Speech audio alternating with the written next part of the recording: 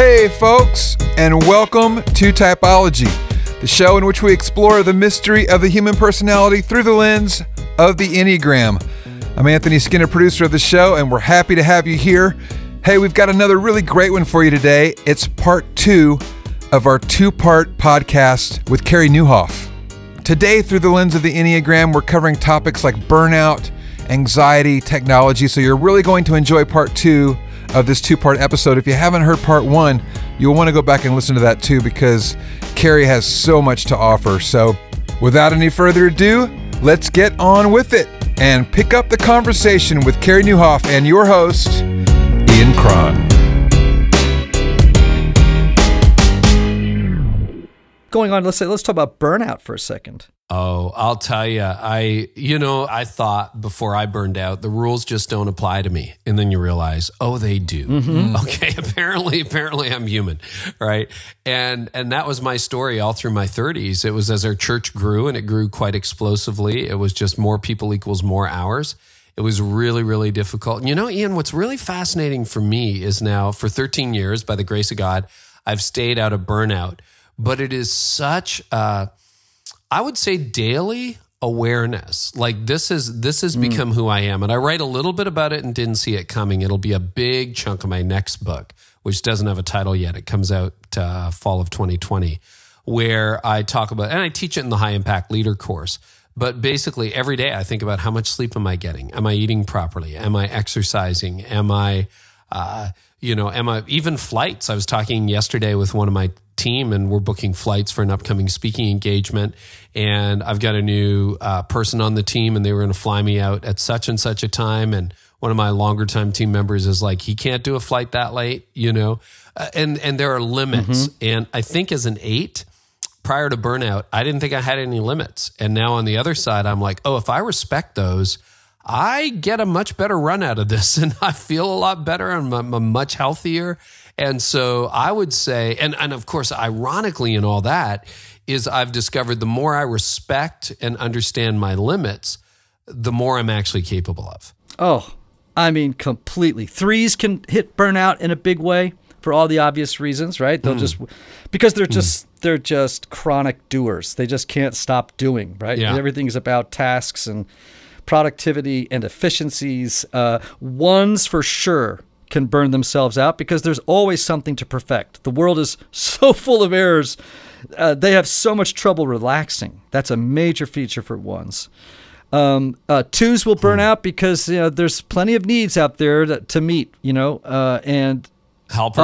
My gosh, yeah. I mean, that can happen in a heartbeat.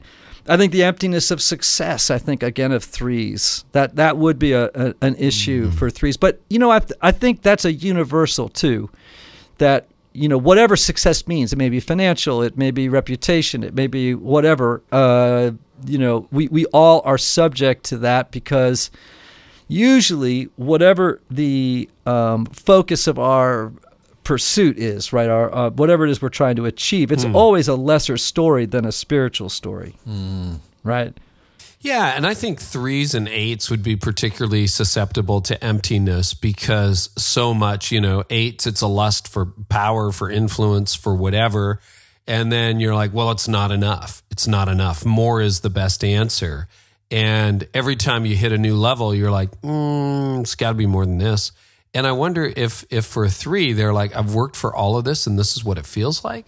Wow. Mm-hmm. I don't know. Mm-hmm. You're the expert. I think that's true of 7s too, right?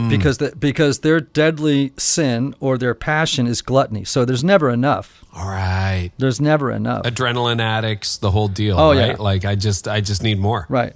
But that disillusionment can sink in, right? Which is this has not given me everything I had hoped for. I agree with you, by the way, on disconnection. Did you hear about in England now, they now have a minister of loneliness in the government? I do, yeah. I did hear about that. I don't think that made it into the book. It came out just before it was published. But yeah, they have a minister not of loneliness, but for loneliness because they see it as an epidemic. Yes. And I think if memory serves me correct, there's something like 200,000 people who will not, in England or the UK, who will not have contact with another human being for a 30-day window. What? Oh. It's like, are you kidding me? Oh, my goodness. It's insane when you look at it. Wow. And so here we are. And the other thing, there was another study that came out last year, Ian. It was a big one. It was done by, I think, an insurance company of 2,000 Americans. And they broke down feelings of isolation and loneliness by demographic. And what I would have expected is for the elder generation, people 70 plus, that would be quite high. Their kids have moved away. They don't see their grandkids as much. Some of their friends have died. They're not in the most social prime area of their life. But what was really surprising in the study is they reported the greatest sense of connection and well-being. And then as it went down from boomers to Gen X to millennials to Gen Z, it got worse and worse and worse to the point where Gen Z, which is essentially teenagers and college students, reported the most profound sense of loneliness and isolation. And they, conversely, are the most connected. 95% of teenagers are on YouTube every day. So they are the most hyper-connected generation that are now self-reporting the deepest feelings of loneliness. Yes. And I would add to that anxiety. Yes. Yeah. I've never seen more folks into their 20s even, there is this permeating anxiety. I think part of that is, the amount of material that they're exposed to on a regular basis that would create anxiety. And they're just, my kids struggle with anxiety in a way that I did not, and I just think so much of that is the lack of connection, which gives you a sense of safety and security, and also just the amount of exposure they have to material online that, we just didn't have at their age. We just didn't have it. I'm doing a bit of research into that right now for next year's project, next year's book. And one of the things I'm learning, like Cal Newport, I think it's Cal Newport, who said that the first truly smartphone native year. So, when you went into middle school, you had a smartphone, which is only about a decade ago.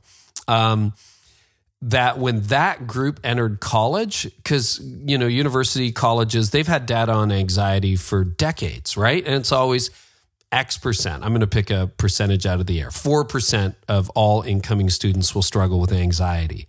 The first year that the digital natives got to college, it went through the roof. Not just at one college, but every college. Wow. And now as they're looking back, we got several years of data on that. They're linking it 100% to smartphone addictions and coming of age where your entire life, your functional life, not when you were 4, but from the time you were 11 or 12 years old, was spent on technology, a direct connection between the use of technology and anxiety, which is why I think you see more and more people, like Cal Newport's new book is called Digital Minimalism. You see people now buying dumb phones, and even Apple has come out with, screen limits and do not disturb features. And I find for myself, I'm super hyper connected. I'm a podcaster, blogger, author, conference speaker, pastor, all those things. But my phone's on perpetual do not disturb.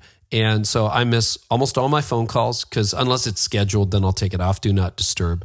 But, I don't need to know right now. We've lived for thousands of years without needing to know everything right this moment. And I think we have way more information than God ever created us to deal with. Think about the knowledge of the tree of good and evil in Genesis 3. This is fascinating me right now.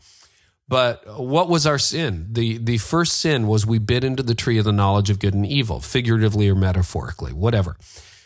And all of a sudden, now the scripture says that we gained insight and we gained knowledge. But what we didn't gain with that was power.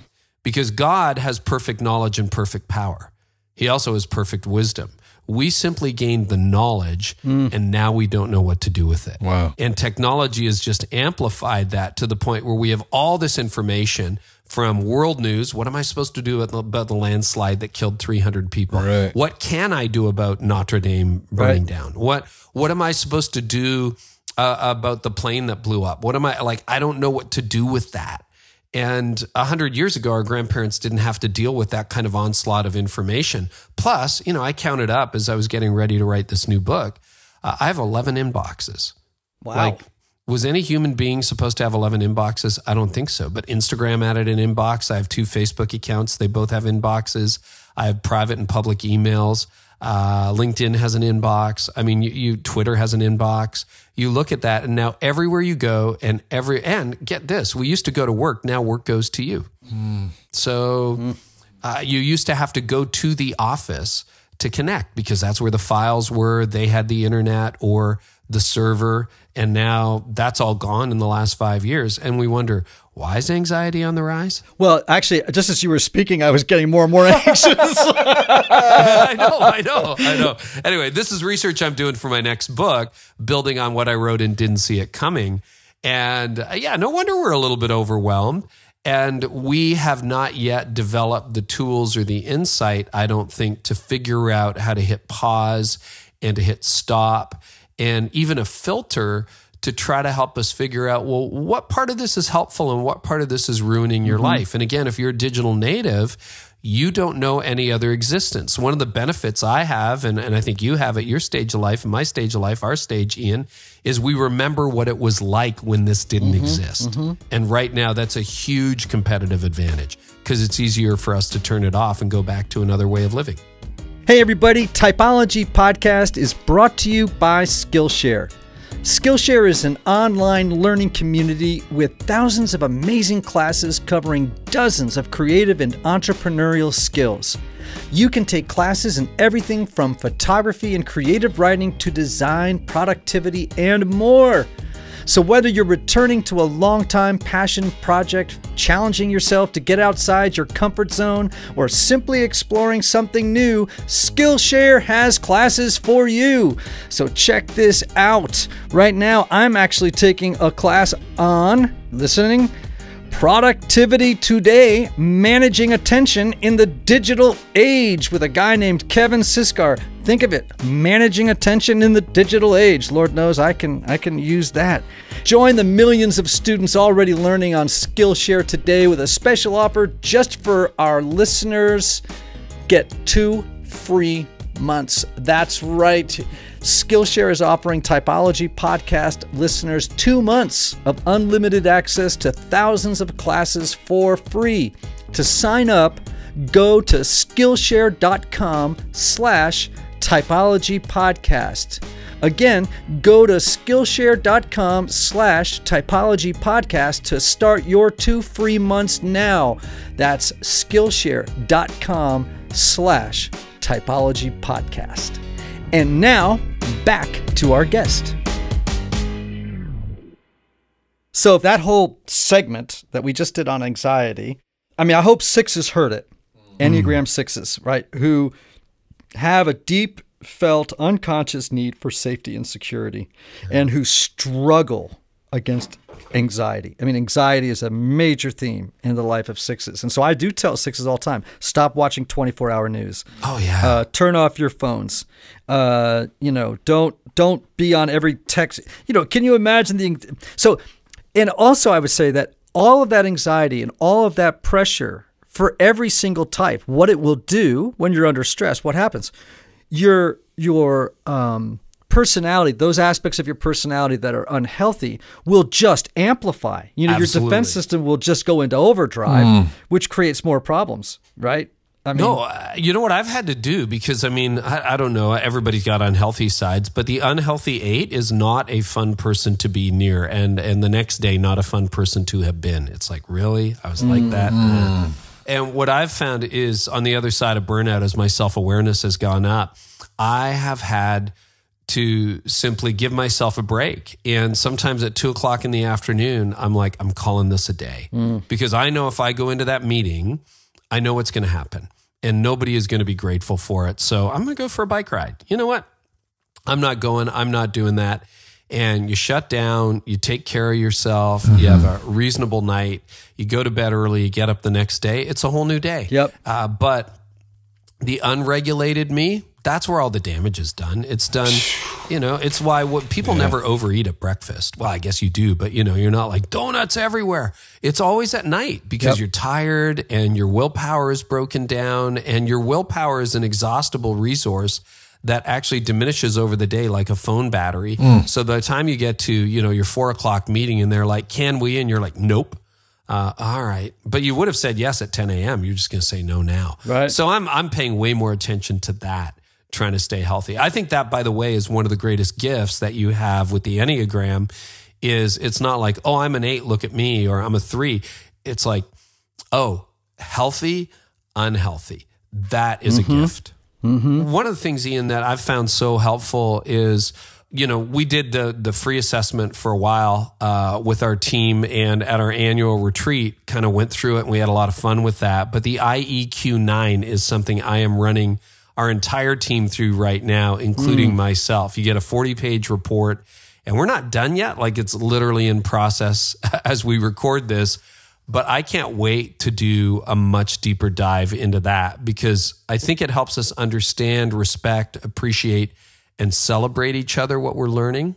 Because for whatever reason, this stuff lodges in people's memory. Yes. In a way that other assessments just haven't. Yeah. Maybe they're capable of it, but they just haven't. I searched for a long time to find an Enneagram assessment tool that I felt I could feel confident recommending to friends and colleagues, and I think the IEQ9 is the best, most accurate, most, scientifically or evidence-based assessment that is available on the market. So I'm very proud that the IEQ9 is out there, and I can't wait to hear how it's affected your or impacted your team. Well, I'll let you know when you sent me the email and said, hey, this is just out. You want to test it out? I was like, absolutely, all day long. And then I emailed you back and I said, so it's an individual assessment. Can we do this for teams? You're like, hang on, I'm going to get back to you. So yeah, I will keep you posted in real time. But I know, the stuff in the road back to you and the earlier assessment have been tremendously helpful. And I'm reminded, I don't know whether this was I think you said this in a Don Miller podcast. I heard you say it on some other show where with some of your corporate consulting, you now have offices. You went into an office and they have a 9 on the door, or a 6 on the door, or a 3 on the door. Yep. And that's just to remind people, oh, you're walking into the office of a performer or a challenger or, a perfectionist. And I think we're going to be that kind of company because it actually shows up in our conversation week to week. Yeah. Well, I'm thrilled to hear that. I do believe, and just circling back to what we said at the beginning, other awareness begins with self-awareness, and the more you know yourself, the more likely it is, and the easier it is to have empathy and understanding and compassion and insight into the lives of others. So back to this list from your book, I'm thinking now about the whole topic of disconnection, which we were just mentioning in loneliness. And I think right away of 5s. Oh, yeah. Well, I'm married to one, and that's where my mind went. Yep. Yeah, that it is very hard for a 5 to relationally connect. You tell the story in your book of, one of your best friends, and you found out decades later has a brother that he just never happened to mention. That's right. That is right. And you're like, how did that get by me? Well, and there, you talk about the compartmentalization, right? Yeah. Sort of segmenting groups in your life, none of whom are connected to each other, sort of pockets of relationships that are kept in isolation from one another. But 5s definitely struggle with a sense of disconnection, and others around them suffer from wanting to know how to connect, but not knowing, geez, where do you plug in with this 5? It's like, how do I establish connection? Disconnection's a theme in the life of self-ignorant 5s, right? 5s who don't know themselves well, who are not extending the effort to remove the barriers to connection that they regularly, put up. Well, and that's been a joy of being married to a 5 too. I should say, for the record, I do believe I'm aware of all of my wife's siblings. So that's not a personal reflection, unless she's really holding out on me after 28 years. I'm pretty sure. Wow. But that one of the great joys of the last 10, 15 years is, her name's Tony. You've met her, Ian. That watching her come out of her shell. That's what we call it. And seeing her really, and the weirdest thing is she has deep friendships that go back to literally first grade. Like people we see every year, it goes back to first grade. And so she's very capable of deep and lasting relationships. But, when she meets new people, it's work for her. And it's been wonderful to see her as she becomes more and more self-aware and healthy, just to see her forging those relationships. And now she's calling me on it, which is good. Oh, man, that is so good. So good. I've got a great question for you when we come back. But first, let me tell you all about Restoring the Soul. Everybody, I want to talk to you about my friend Michael Cusick at restoringthesoul.com. Michael's a counselor in Denver, Colorado. He runs Restoring the Soul for the past 20 years. People have been going to this remarkable program where you can spend 1 week to 2 week blocks in intensive counseling with Mike, half-day blocks, let's say.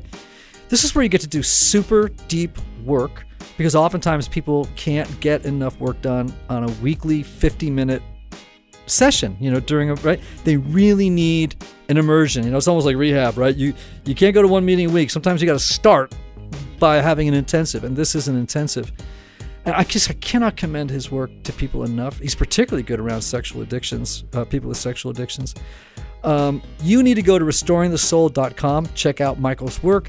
You can even call him at 303-932-9777 and just get a free consultation. And as a special bonus for Typology listeners, they can go to www.restoringthesoul.com/typology. And what you'll find is a PDF called 5 Ways Unaddressed Trauma is Affecting Your Relationships. And that's a freebie for our Typology listeners. So everyone, be sure to check that out. All right, let's get back to our guest. So let's finish up with pride. That was the last one of the 7. Yeah. And of course, obviously, for twos, it's an issue because actually their stated passion or deadly sin is pride, right? Right. Which is so weird because the twos I know, I don't think of as proud people. I know. It's very, very subtle. And here's how it appears. Twos secretly believe, sometimes subconsciously, sometimes unconsciously, that they're not as needy as other people are.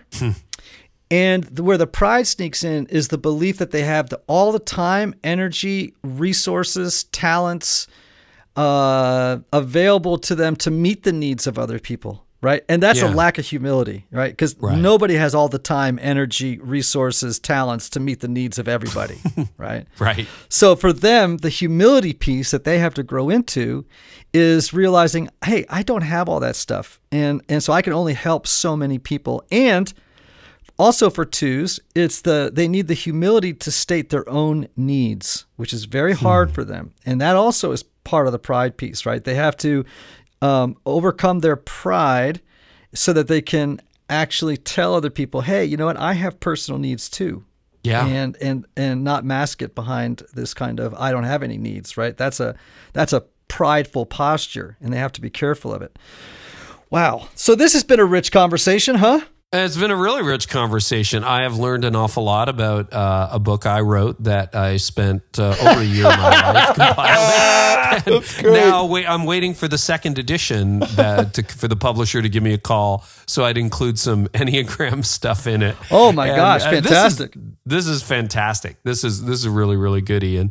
And I've always, every time we talk, every time we connect, every time I access your material, I learn more about myself. So hopefully this helped a wide variety of leaders, not just 8s. Man, I hope so. Let me remind people of your book, Didn't See It Coming.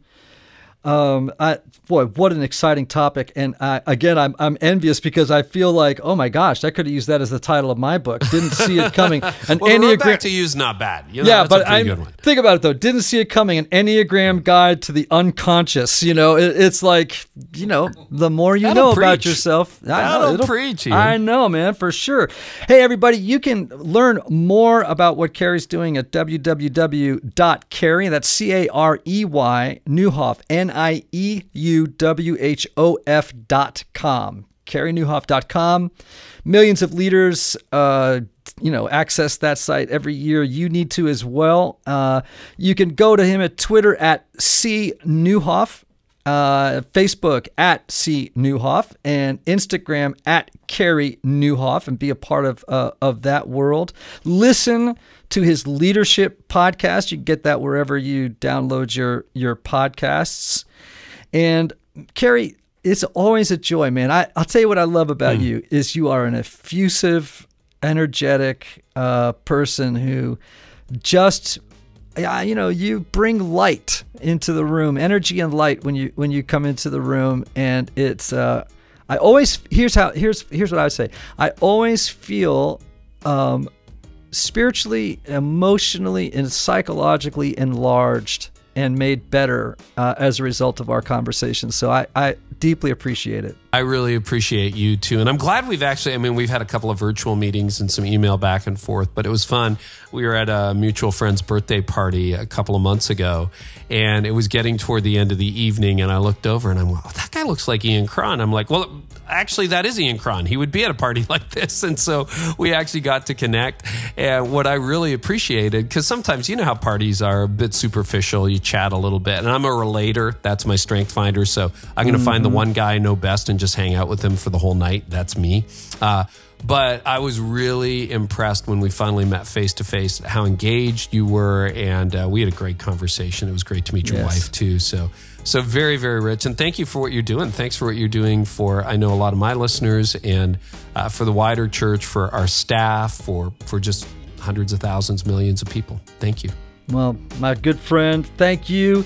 And to my Typology listeners, as always, thank you. And please remember the words of the great Oscar Wilde: be yourself. Everybody else is already taken. Until next time.